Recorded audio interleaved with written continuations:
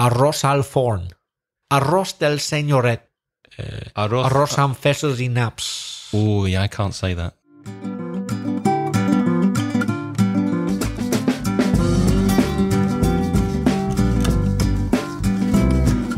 Hello and welcome to another episode of Aprender Inglés con Reza y Craig. I'm Craig.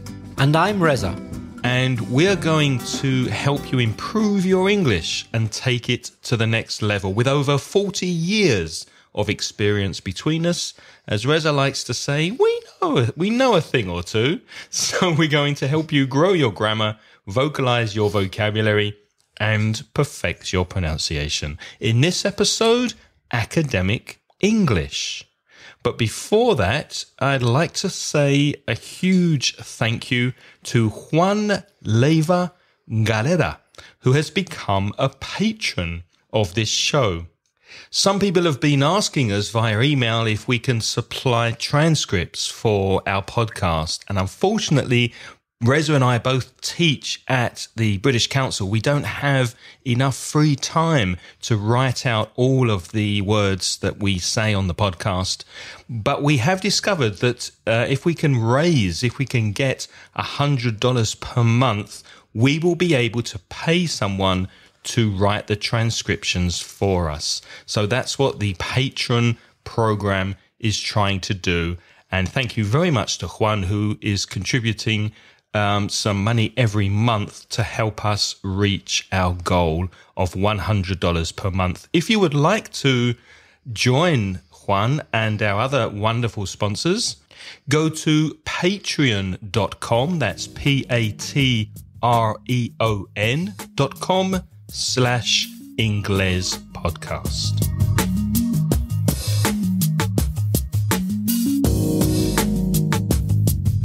Reza, I think we've got some feedback from our friend Elisa from Finland. Yes, hello Lisa. We hope you're well and hope you're not too cold up there in Finland at this time of year. Wear plenty of warm clothes. Lisa has sent us a message about the Christmas episode. She said, "You guys sang surprisingly well." You must be joking. Yeah, we were terrible on she's that easily episode. pleased, isn't she? She is easily pleased. We were terrible. I was bad. You were okay. I was terrible as well. Well, thank you, Elisa. She also gave some inside information on Santa's sleigh and recommends people visit the website santapark.com. Elisa said, Santa Claus lives here in the Santa Park with Mrs. Claus and elves. When I read that in the comments section on the website, Reza, I thought it was Elvis. I thought she said Santa Claus lives here in the Santa Park with Mrs. Claus and Elvis. I thought, what's Elvis doing with the with Santa in the park? But thanks for your message, Elisa. And if you want to listen to Reza and I singing rather badly, go to inglespodcast.com/82. Or you could listen to more professional singers on that podcast singing typical Christmas songs.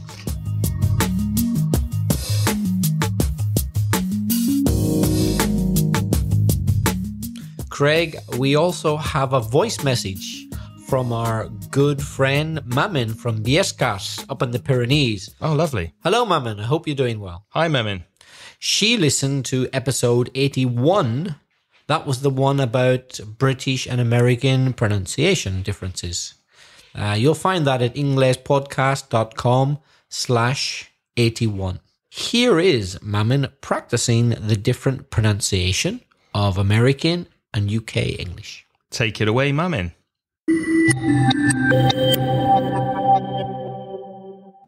Hi, Craig. Hi, Reza. This is Mamen.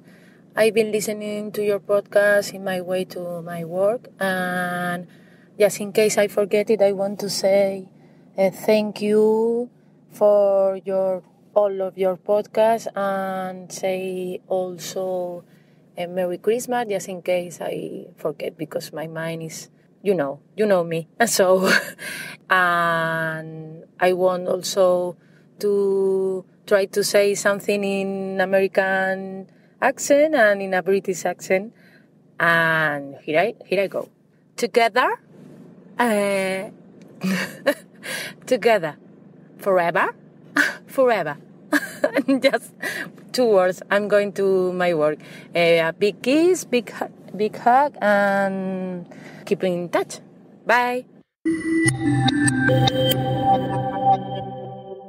Okay, so that was Mamin. Thank you very much for sending that in, Mamin. Reza, what did you think of her recording showing the difference between British English and American English? Was there a clear difference between the sounds? To be honest, after hearing that recording, I couldn't really hear a big difference between the two. I agree. So actually, I replied to Mamin and I asked her to try again. So now this is Mamin's second message. Let's see if there's any improvement this time. Hi, Craig. This is Mamin again. Thank you for answering me so quickly. And I'm going to try again with the accent, with the British accent and the American accent. So here I go again. Together and together. I'm going to try with little and little. With another one, with forever and forever. I don't know right now. I don't have anything else. So, well, I'm going to work again. So, bye, big kiss. Reza, what did you think of Mamin's second attempt? Well, I think there was a marked difference, a definite improvement. And yes, one version definitely sounded more British and one sounded more American this time. She's definitely improved. I agree. She definitely, with the R sound at the end and then with the and the she definitely showed the difference between the pronunciation. And I think that's a fantastic example of somebody who is practicing and repeating, recording their voice to improve their pronunciation. Mm-hmm. Another thing is the t sound in British English. In American, it's more like a duh.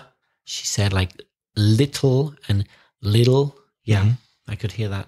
Yeah. So well done, Mamin. That's exactly what we suggest people do. Take the time to practice, record your voice, send it to us if you would like us to comment and give you some feedback, and just keep on practicing and keep on practicing your pronunciation.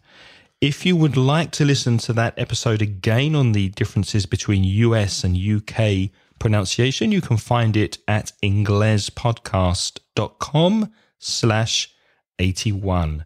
And if you would like to practice your speaking online with us, you can go to inglespodcast.com/blab. And we'll be blabbing for an hour and practicing speaking, usually every Thursday.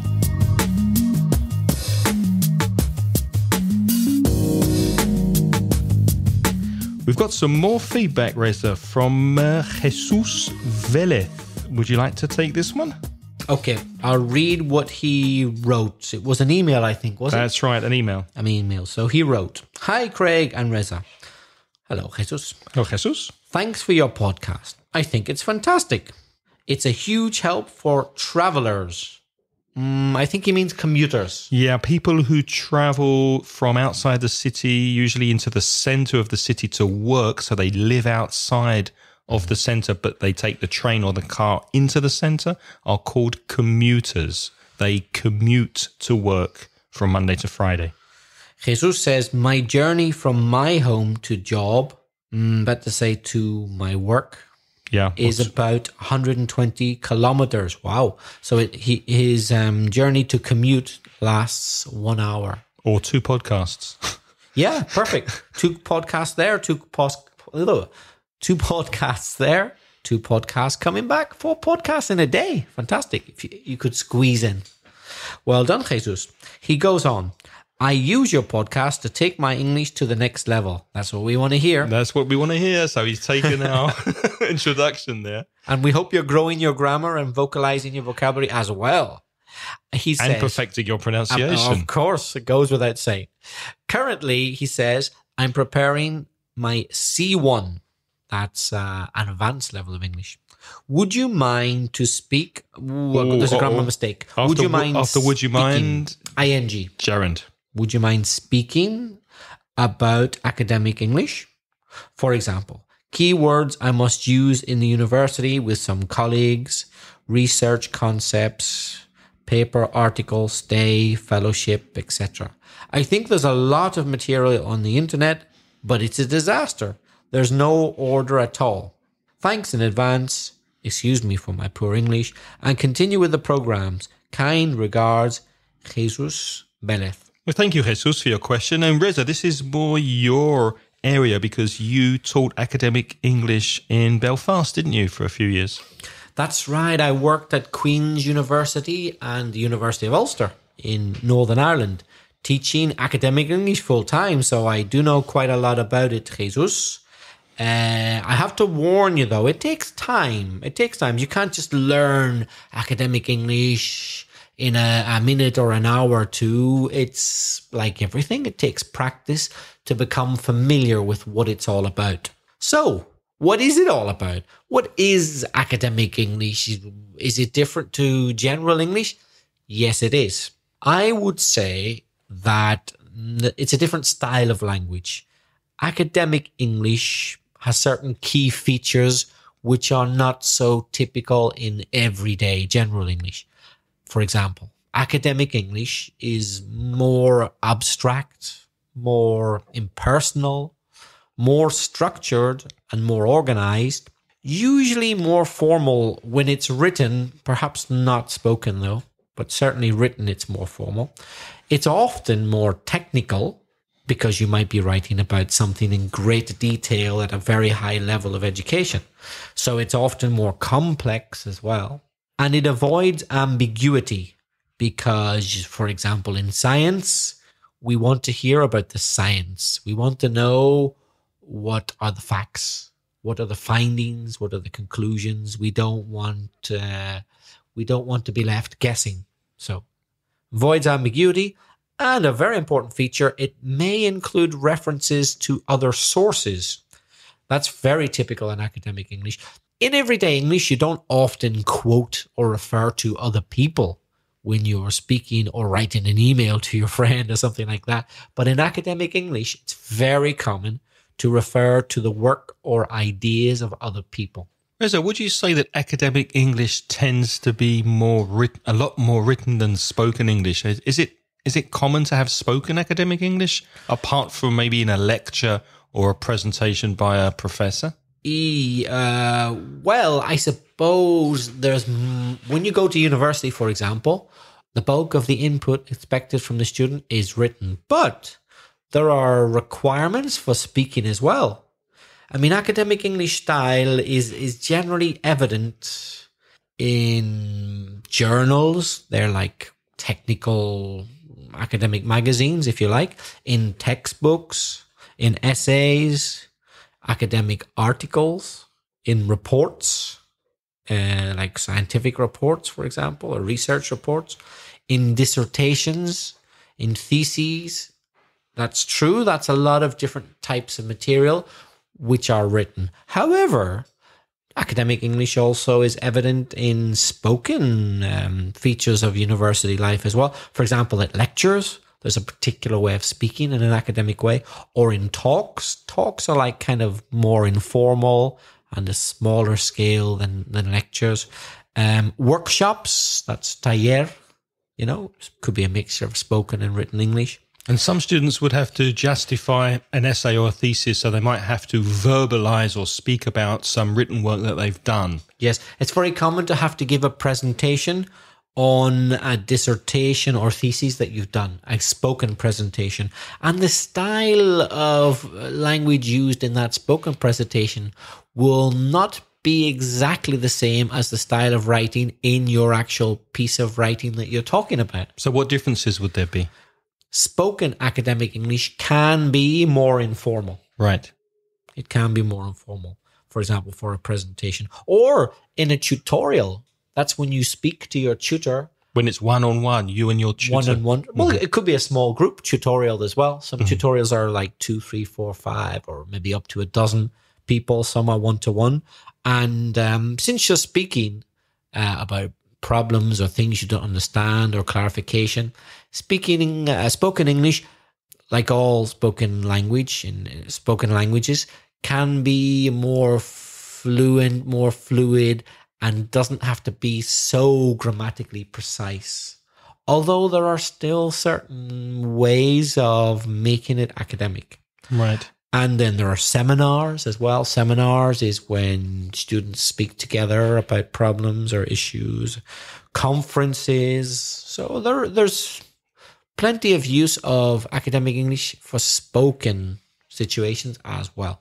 So, Reza, what kind of examples can you give? What differences are there that make, or what features make academic English? Are there any typical grammar features or vocabulary features that stand out or make academic English so obvious? There are 5 or 6 things I would pinpoint. To pinpoint means to distinguish as to focus on them. Mm-hmm. The first thing is academic English is all about the subject.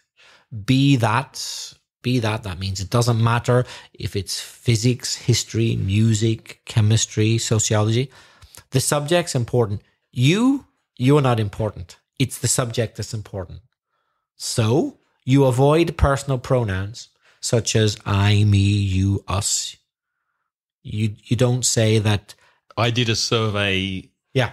You don't say I did a survey. You say a survey was carried out. So you change it to the passive and remove the pronoun. Yes. Yeah. Mm-hmm. Okay. So indeed, that brings me to my second point, the passive. The passive is another very, very, very common thing. For example, as you just said, rather than saying I didn't, rather than saying I wrote, no, what did you say? I did a survey. Rather than saying I did a survey, it's better to say a survey was carried out. Or instead of saying I asked 100 people, 100 people were asked. Exactly. Because it's not important that I asked them. It's important that they were asked. Exactly. Or imagine a chemistry experiment. It's better to say the liquid was heated to 20 degrees, was heated. Now, who heated it? You did. In the laboratory. But as I said, we don't care about you. Doesn't we only matter. Care about what happened to the liquid. I don't matter. The liquid was heated. Or it can be seen that the species evolved. This could be zoology. Mm-hmm. We don't care if you understand that the species evolved you. We just care that it's something that can be observed. So it can be seen. Not I can see. It can be seen. And what happens to contractions? I mean, are contractions common in written academic English? No, because, as I said earlier, we want to be generally formal or semi-formal at least, then avoid contractions. So say the sentence, it will not be resolved. Don't say won't. Mm-hmm. It will not. Won't is contraction, best to avoid that. Or the conclusions are not definitive.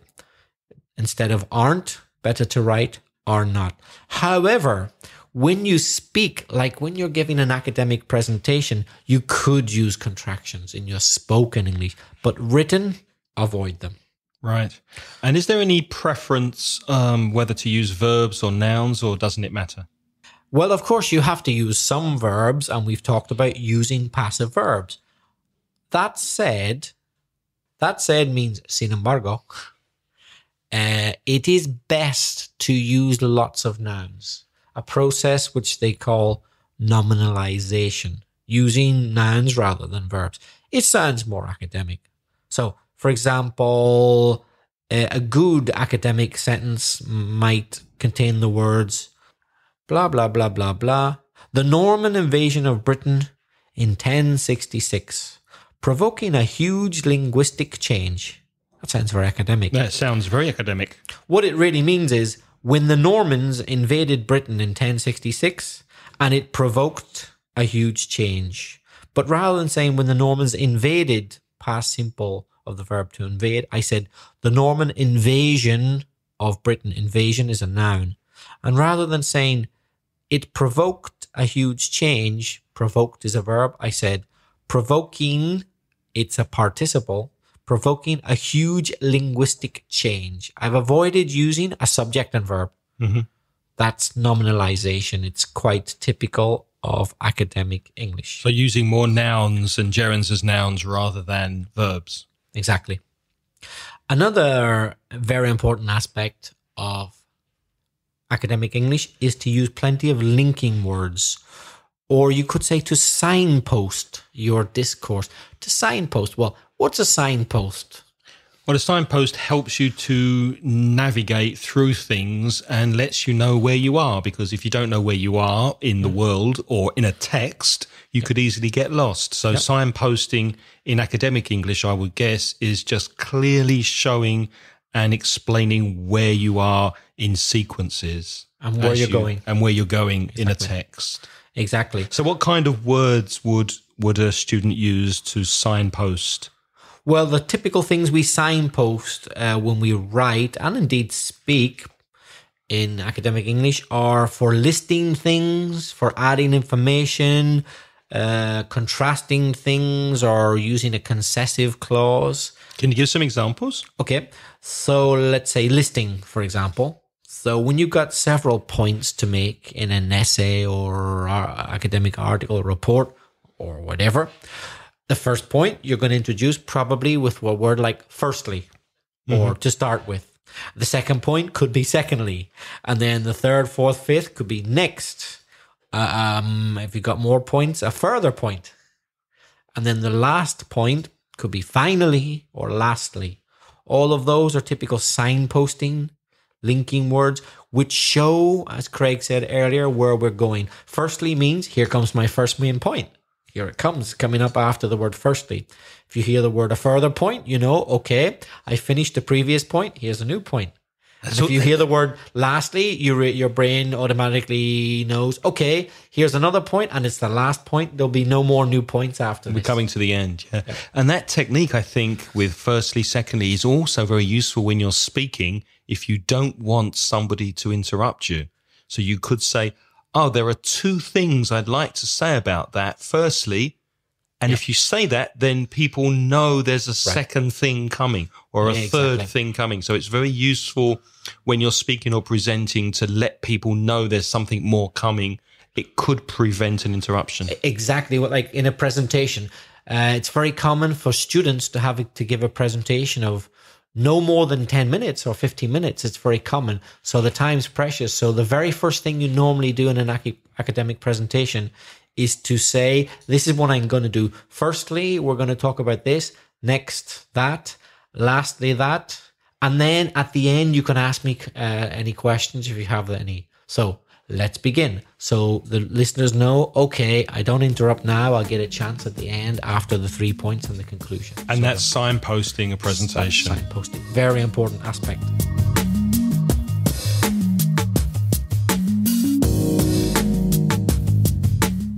Another thing is to add information. For example, let's say I want to talk about why I like Valencia. Well, I find... Why do you like Valencia? Well, Valencia is attractive for many reasons. Firstly, there's the weather. Of course. Moreover, the cuisine, the gastronomy is very interesting. Moreover is to add information. Además. Yeah, además. So we got moreover, in addition, or in addition to, additionally, furthermore, what is more? All of those are typical words to add information. So I love the weather in Valencia. It's sunny and it's warm most of the time. What is more, it has a beach, so you can enjoy the weather on the beach most of the year. Valencia is not an expensive city. Additionally, it's very flat, so it's nice to ride a bicycle. Mm-hmm. Other words could fall under the category of, let's call it, contrast or concession. It's kind of the same thing. Contrast is obviously to contrast two things which are not similar. And concession is to talk about two contradictory aspects of the same thing. For example, although I love the weather in Valencia most of the year, in summer it's a bit too hot at times. That's called concession. So I'm using what's called a concessive clause. So I'm talking about just one thing, the weather in Valencia, but two aspects of it the good bit and the bad bit. So although would be aunque. Okay, yeah. And although blah, blah, blah is called concession. Rather than contrast, I'm not contrasting two things. I'm only talking about Valencia. I'm just saying that there's a good aspect and a bad aspect of Valencian weather. But let's put them all into the one category because they're kind of similar. Contrast and concession. Words like although or however, nevertheless, nonetheless. Can you think of any more, Craig? What about whereas, despite or in spite of, and whilst? How would you say whilst in Spanish? Mientras. Yeah. Whilst is really the same as while. It's just a little bit more formal. Right. And a little bit more academic. So it's a good linking word to use in an academic article. Yeah. Whilst can also be a time expression. Like, whilst I was cooking the dinner, my wife was watching TV. Whilst can refer to time or it can refer to concession. Mm-hmm. Same as Spanish, mientras. Mientras me encanta el tiempo, también no me gusta sudar tanto. So mientras in Spanish can be both for time and for concession. What about albeit? It's one word, albeit. That's a good word. That's a great word for academic writing. Albeit is formal, and it means the same as although I've said one thing, here comes the contradiction. Mm-hmm. Or take into account what I've said before, because now I'm going to say something which seems to contradict what I've said or go against it. I'll give you an example. Valencia is a very interesting, lively, vivacious city full of life, albeit that it's only got about 800,000 people. It seems like more. So albeit means taking into consideration. Yeah. So yes, it's small. I admit that, but it has plenty of life. So albeit means taking into consideration what seems to be a contradiction. So a pesar de or aun cuando, aunque. Aunque, something like that. What about, have we spoken about be that as it may? Or on the other hand? Mm-hmm. On the other hand, it's fairly common. Be that as it may. Well, 1 second, because on the other hand is often confused by Spanish speakers. They say on the other side because por otro lado exactly. It's a confusing direct translation. It's on the other hand, por otro mano. And on the other hand often is preceded by on the one hand, but not always. Mm-hmm. Not always. You can say on the one hand, the weather in Valencia is great most of the year. On the other hand, it's too hot in summer and you want to get away from it. Yeah. So on the one hand often comes first before on the other hand. Not always. What about the expression then, be that as it may? Aunque sea verdad, I would say in Spanish, something like that. That could say, for example, I love traveling and I love visiting different places around the world. Be that as it may, it can be a bit expensive when you travel every year. So you're like mentioning the two different aspects of traveling. Yeah, fantastic. The positive but and the other negative. side, it's expensive. Yeah, there's a drawback. Mm-hmm. We've got one more word, notwithstanding. Now there's a word. That's a good one. That's Notwithstanding. Level C2, Jesus. You probably never even heard that in C1. That's a C2 plus. Definitely a formal word. And it's definitely an academic word. It's one word. It's all together. Not with and standing. Yep. All together. Notwithstanding. Yeah. What does it mean, Reza? It means pretty much the same as although. Okay. Yeah. So let me give you an example. Go back to the weather in Valencia, since we already know that as our example. The weather in Valencia is famously mild and pleasant most of the year. Notwithstanding, there are a few unpleasant weeks in the summer when it's too hot. Notwithstanding. And although there'd be a comma after that, wouldn't there? Yes. Yeah. Words which of contrast and concession, which are usually followed by a comma, are moreover, comma, in addition, comma, additionally, comma, furthermore, comma, however, comma, nevertheless, comma, nonetheless, comma. People forget those commas when they're writing, don't they, very often? And notwithstanding, comma, be that as it may, comma, on the other hand, comma. Comma, yeah. Many of they're usually followed by commas, as I say. Not always, but usually. Another category is giving examples. This is very important in academic English. If you're talking about, you're trying to justify an opinion or explain something, you may have to write at length, lots of words. So you've got plenty of time to give examples of what you're trying to convince the reader of.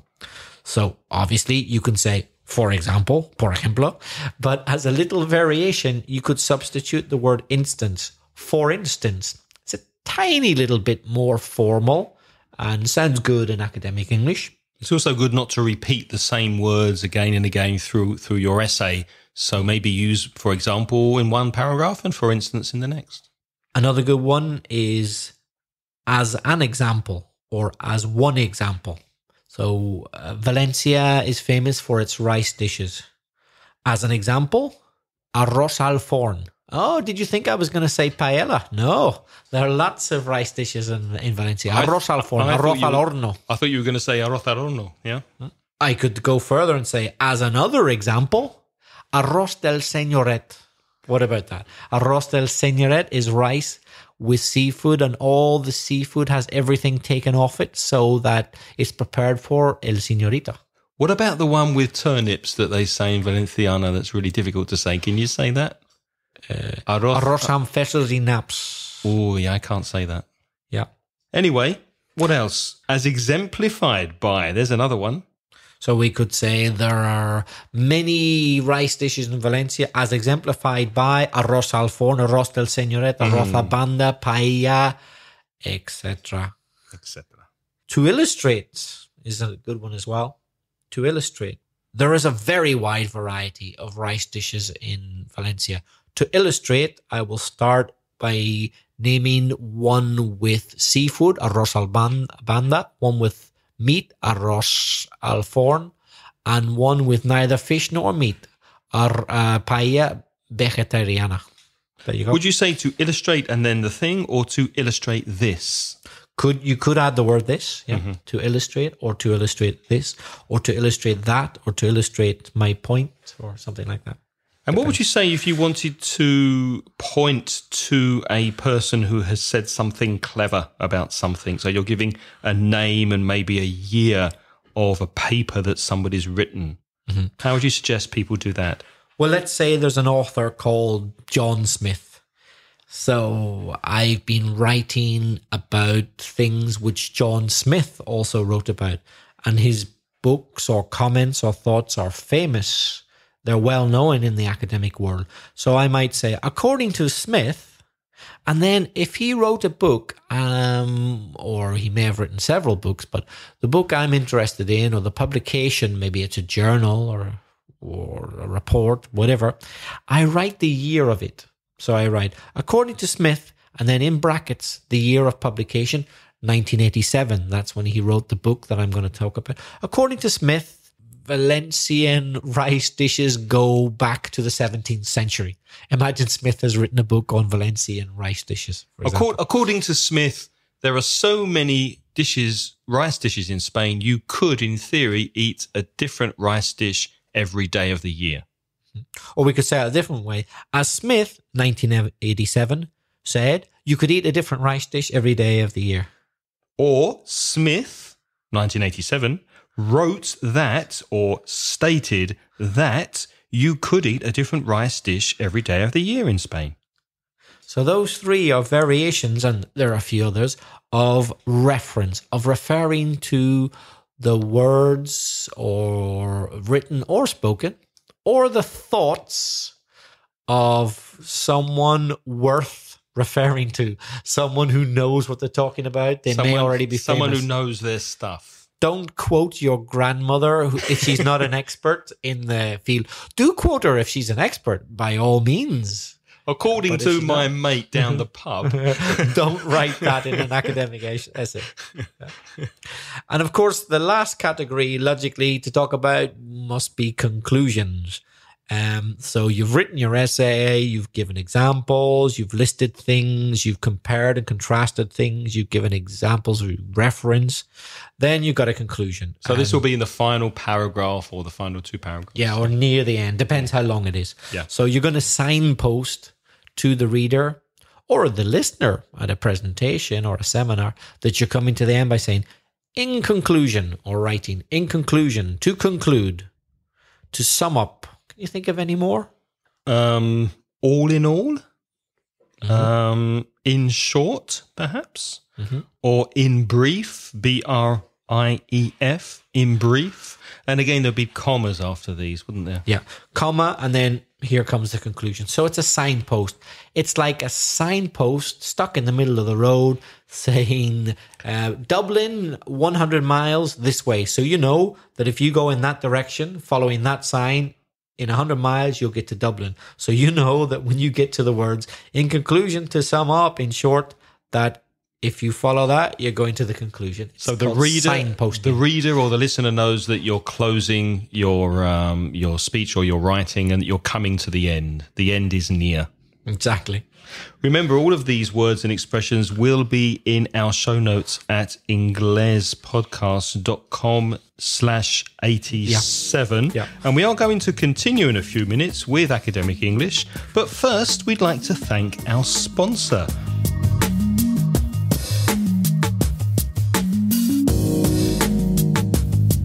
italki.com. Now, Reza, I think you've tried italki recently with your French studies. Tell us about your experience with your French teacher on italki. What happened? Yes, a few weeks ago, I had a lesson on italki with Justine, my French teacher on italki, and I plan to have further lessons with her. I've just been a bit busy. I'm a very bad student, but I will be having more lessons with her because I was so impressed with the trial lesson that I had with her. Where is Justine from? Justine is from France. Not all the French teachers are from France because French is spoken in many countries. And I had the chance, first of all, to look at the list of those teachers on italki who offer French, see their profile, see where they come from, how many lessons they've already given on italki, see how many years experience they've got. And there were teachers from France, from Belgium, from Switzerland, from Algeria, from Morocco, from Senegal. What did you talk about with Justine when you had the lesson? Was it fluency practice? Were you just speaking with her? Because your French is quite intermediate now, isn't it, at least? Apparently, according to the Institut Français, where I study French in Valencia, I'm a B1 level, but I would say I'm the weakest in the class. So although I go to classes, I feel I need extra speaking practice. That's what drew me to using italki services, and Justine was perfect for that. We spoke the whole time. She asked me questions. You spoke in French the whole time? Yeah. Well, once or twice for a few seconds we got stuck, and so as not to waste any time, we reverted to English. I was lucky that she also speaks very good English. That's something that I found out by looking at her profile on italki, because I wanted that as my kind of emergency net, because I didn't want to waste time, and I had to use it once or twice.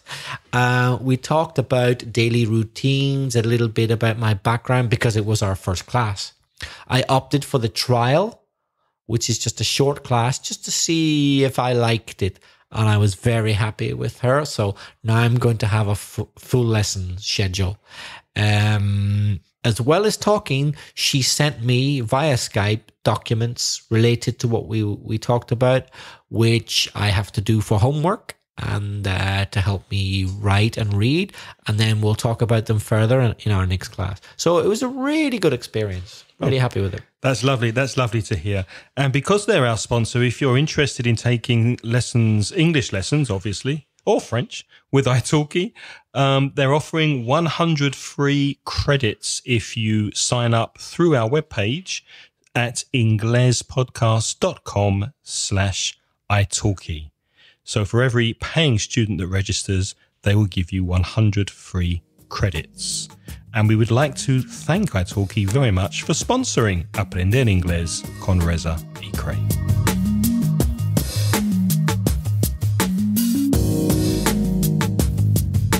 Okay, so moving on with academic English, Reza, let's look at some typical university campus terms, because let's clarify what students may hear around university campus. Mm-hmm. So, as I'm sure most listeners know, because it's more or less the same in Spanish, a campus is where the university is located. It includes not only their classrooms, but it could include other facilities.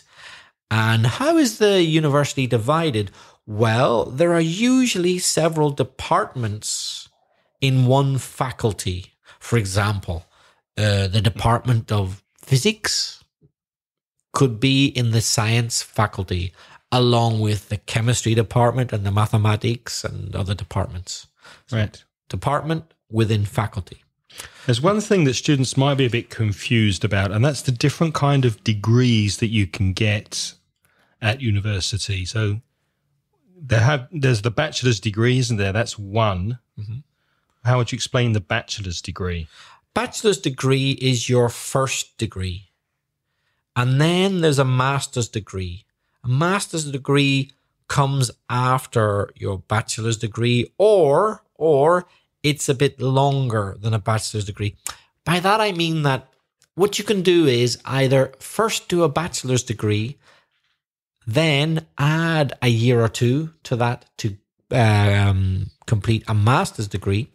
Or these days, some people often just start directly their first year on a master's degree. So you don't necessarily have to have a bachelor's degree in order to get a master's degree? No, these days it's very common for you to start the master's degree right from the beginning. In other words, it's going to be longer than what a bachelor's degree would have been. So let's say if a bachelor's degree is normally 3 years in the United Kingdom, if you start a master's degree right from the start, it's going to be 4 or 5 years. Right. Another option is to do a bachelor's degree of 3 years and then add a year or two after that to make it a master's degree. It would, of course, depend on the subject, on how long the course would be. Mm-hmm. Exactly, yeah. You don't always get to choose one or the other. Sometimes you're obliged to do bachelor's or master's. So I heard some people say, oh, I've got a BA or I've got an MSc. What do they mean? Well, as an example, a BA is a Bachelor of Arts. So if I say she has a BA in history, she has a Bachelor of Arts degree. And remember that degree is carrera. Career is not carrera. Mm-hmm. Degree is carrera. Okay? Or I could say he's doing an MSc. That's capital M, capital S, small c. He's doing an MSc in mathematics. MSc is Master of Science. He's doing an MSc in mathematics at Oxford, for example. So the preposition is in. So it's an MSc in mathematics or a BA in history. And then the university at Oxford, at Cambridge, at the University of Valencia, at Queen's University Belfast, at the University of Ulster, just plugging the places where I used to work. And if you're studying, remember that you would say in English, I'm doing a degree or I'm studying at university. You wouldn't say I'm studying a career. So don't translate, as Reza said before, don't translate carrera to career. Your career begins after you leave university. Craig, what would you call study even above a master's degree? That would be a doctorate, to do a doctorate or a PhD. What does that mean? I think a PhD is a doctor of philosophy. That's it. So PH is philosophy and D is doctor. Capital P, small h, capital D. Right. So that's the highest postgraduate university qualification, requiring a few years of study, could be 2, 3, 4, sometimes 5 or 6 years to pass a doctorate, to pass a PhD. And it usually involves research, and it will involve writing a doctoral thesis, which would be a long piece of work, which must be written in an academic style. It could be, it varies a lot. Could be 100,000 words, 200, 300, 400, 500,000 words. That's almost a book. Yes, it pretty much is like a book.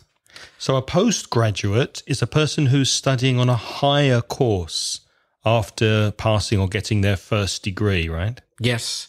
So the postgraduate studies. Yes. So an undergraduate is a student studying on a bachelor's or first degree course. And then a graduate is a person who has completed a bachelor's degree course. And as Craig said, a postgraduate is a person who is studying on a higher course after passing their first degree. So they can all be people. He is a graduate. She is a graduate. They are postgraduates. Or these terms can also be used as adjective. I'm studying on a postgraduate course. Mm-hmm. Or they are doing an undergraduate course. They can be nouns for the people, or they can be adjectives to describe another word.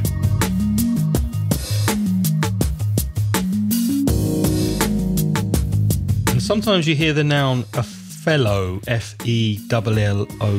What's a fellow? Well, Craig, you tell me, if I said to you, Elisa, just you're a good fellow. You're a good chap. I tell you what, just for Elisa, since you praised us, Elisa, for he's a jolly good fellow, for he's a jolly good fellow, for he's a jolly good fellow, and so say all of us, is a very old traditional English song to show your appreciation of someone. He's a jolly good fellow. He's a good person. A good sort. Yes. That's the... Un buen tío. Un buen tío. Un buen tipo. That's a fellow in everyday English. But we're not talking about everyday general English. We're talking about academic English. And in the academic world, a fellow is someone, man or woman, who temporarily teaches or researches or both, and perhaps still even studies on a postgraduate course at a university. But they're not a full lecturer. Mm-hmm. They're not a full lecturer. A lecturer is a person who gives lectures, and a fellow is not quite as high as that in the rank of the university class system. Yes. So you often hear fellowship, mm-hmm. which I assume is the job that's given to a fellow. Exactly. Mm-hmm. And fellows are normally very busy people. They're researching, they're teaching, and they're perhaps studying for their own doctorate at the same time. So as we said, a lecturer is a person who gives lectures at a university. They're above a fellow. How would you describe a professor, Craig? Well, it's easy to translate professor to professor in English, but it isn't a true translation, because a professor, I'd say, is a bit higher than a teacher. It's an experienced, a very distinguished lecturer, or a more senior lecturer, not the same as a teacher. So we are teachers, we're not professors. Professors generally work at a university, a recognized university, and they have a kind of a higher standing or a higher class than a teacher. Would you agree? Yes. And so does a lecturer. A lecturer also has a higher standing than a teacher. And a professor is like a more distinguished, more experienced lecturer even. So professor is the top of the pile. And how would you say Becker in English, if the government or some local authority give you money to help you study? A grant. Money to support students throughout the year, depending on your financial situation. Now, when I went to university quite a few years ago, most of me and my classmates got grants. I bet we wouldn't these days. Did you get a grant to go to university? Oh, yeah. I didn't know. Most people did. Most people did. in the late 1980s. But nowadays, most people don't. They've made it harder. Yeah. So the grant is the money which the government pays, but it depends on your financial situation. And your parents' situation, how much money they're earning. Yeah. Yeah. But by your, I mean really your family, because at 18, 19, 20 years old, you're not going to have much money. But if your parents have what the government consider a lot, they're not going to give you any money. If your parents don't have a lot, but you got a place at university, the government is going to give you more money. That money is called a grant. So what's the difference between a grant and a scholarship? Because the scholarship is also money that you get to study. Yes. And you said Becca as well. Yeah, they both could be translated as Becca. Although for me, Becca is a better translation of scholarship than grant, to be honest. A scholarship is not usually given by the government. It's money given by a university or college or school or even a company, a business. And it's given to a student because they won it in a competition or because they're poor but very talented. It's very common in America, isn't it? If you're a very good baseball or basketball player or football player, you'd get a scholarship to go to a college or university or college in America and play sports. So how does it work? Who pays the money? Who pays for your fees, your college fees? The college would pay because it's in their interest to have a really strong sports team. And what's the catch? What does the student have to do? I think they have to have a minimum level of academic. But that's not what I mean. What do they have to do they have for to the commit, university? They have to play. They have to commit to a number of years playing for the college in order to get the scholarship. Now, I know if you're not from the United States, it's hard for you to get your head around that. But that's how it works in the United States. If you're a very good sports player, even if you're academically not that great, you can still get into college without having to pay any money if you play sport for the college. And you might be thinking, it's only for the college. Ooh, you would be mistaken. College, university, sport is extremely important in the United States. And it earns a lot of money for the college because there's advertising, that it's on TV, there's TV rights and advertising and all sorts of money connected to promotion of the college team. And that's the stage where professional players are learning to become really, really good. They're almost kind of semi-professional. So by the time they leave college, they'll be ready to join the professional baseball or basketball or American football league and earn millions of dollars. So it's a very important business. Very different to Europe, isn't it? Yeah. There are no such sport scholarships that I know of in Britain, or if there are, they're not very common. But in America, they're standard practice. Or in Britain and America and Spain and all over the world, what is more common is for companies to give you a scholarship with the understanding that you will work for them when you graduate from university. So they say, okay, you haven't got a lot of money, we'll pay the fees, but you must work for us for, let's say, 5 years after you graduate. And sometimes they have conditions like, if you don't graduate, you have to give us the money back. It's quite a common condition. So you better graduate.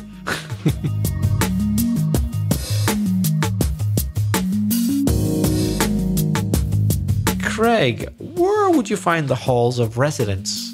The halls of residence, well, that's the accommodation on the campus, on university. So it's a large block of living accommodation, living area where the students would sleep and often eat and socialise. The official university accommodation on the campus. Craig, who is the person in charge of the whole university? Who's the top person in the staff? In America, I know it's the dean of a college, right? And in UK universities, can't remember. The vice chancellor. Really? Yes. The vice chancellor. Which sounds... Not the chancellor. No, that's the weird thing, isn't it? Who is the chancellor? Well, most universities don't have a chancellor. So can that be a man or a woman, I'm assuming? Yes. Yep. So when you hear the word vice in English, vice something like vice governor, vice chairman, it's usually the number 2 in command, right? Right. Or viceroy, virrey. Like in Spanish, the viceroy is not the king, rey, but the viceroy, the number 2, representing the king. That's true. However, it's a misnomer. It's misleading in the university world because the vice chancellor is not number 2, but number 1 in command. It's a strange terminology. So what's number 2? Number 2 in command is called the pro vice chancellor or deputy vice chancellor. Or PVC for short. Yeah, PVC, which also is a polyvinyl chloride, which is plastic. Yeah, it's PVC. Or deputy vice chancellor, DVC. And the boss, vice chancellor, VC. Interesting. What about the initials HE? What do they stand for? Higher education. Mm-hmm. Which is that primary or secondary? Secondary be higher than primary and secondary education. So we're talking about, as higher education, we'll be talking about university education in the UK. So universities, colleges, maybe a specific school like a medical school or something like that. Definitely higher than primary and secondary. Yes, everybody knows the words primary and secondary. And then higher education is tertiary. Tertiary means number 3. Mm-hmm. Tertiary is a synonym for higher education. Well, Jesus, I hope those basic words will give you a little bit of understanding for everyday talk and life in the campus. Reza, are there any places we can send Jesus or anybody else who has an interest in academic vocabulary so that they could study more words like this? Yes, for further details on academic vocabulary, because it's such a huge area, I've put in a few links in the show notes.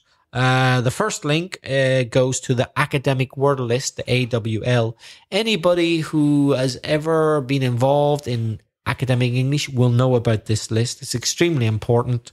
It's a list of the most commonly used words which tend to repeat and repeat and repeat in academic writing and speaking, the academic word list. That sounds very useful. And Reza, when you worked in Belfast at Queen's and the University of Ulster, did you use any specific books that you could recommend to people? I did. I'll put a link into the show notes. I used a very good book about academic writing by Oshima and Hogue. It's well known. It doesn't sound very English. Oshima sounds more Japanese. Yeah, I was going to say Japanese writer. Possibly they have a Japanese origins. Oshima and Hogue, they're writing academic English. And then if you are presenting for spoken English, a book called Presenting English, Successful Presentations. And then a book for self-study, Academic Vocabulary and Use. It's very similar to a series called English Vocabulary and Use, which I often use at the British Council and other teachers as well for general English vocabulary. But academic vocabulary in use is the same, but specifically dealing with academic vocabulary. I've put in an example of a chapter from that book if you want to have a look at it. It's all in the show notes. And one last thing, TED Talks, which you should know about even if you're not interested in academic English. TED Talks are wonderful. They're really, really good. They're really good even for general English, aren't they? That's right. I often watch TED Talks on various subjects, and you can find TED Talks at ted.com/talks. And all the other links that we've spoken about in this podcast can be found at inglespodcast.com/87. And now it's your turn to practice your English. We would like you to tell us if you've had experience of academic English. Have you been to university? Do you have a degree? Are you thinking of taking a degree in your country or maybe abroad? Send us a voice message and tell us what you think. Try to practice some of the vocabulary that we've been speaking about. You could send us an email or a voice message. Your voice messages should go to SpeakPipe, that's speakpipe.com/Ingles podcast, and there you have a maximum of 90 seconds to speak. And your emails can go to me, Craig, at inglespodcast.com. Or to me, Reza, that's belfastreza@gmail.com. And on next week's episode, Reza and I will be speaking about the past continuous. Until then, It's goodbye from me. Oh, that was quick. And it's goodbye from him. Goodbye. The music in this podcast is by Pitts, and the track is called See You Later.